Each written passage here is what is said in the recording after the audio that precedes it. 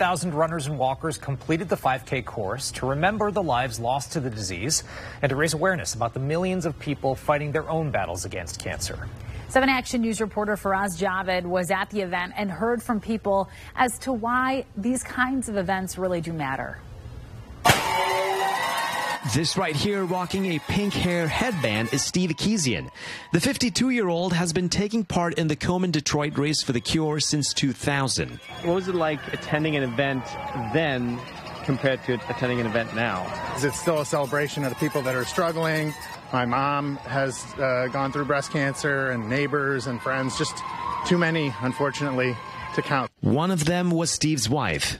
Rachel was diagnosed with breast cancer back in 2001. She had really aggressive treatment, and it put it off for 10 years. She was 100% in remission, got to see our boys, grow and become full-grown men. But then when she was just turning 40, a little after 40, then she found out she had breast cancer come back. Rachel lost her fight against the disease in 2019. Now Steve, his 2 sons, family and friends all join hands at events like this to carry on Rachel's fight by creating awareness. 3 years later, what do you remember most about her?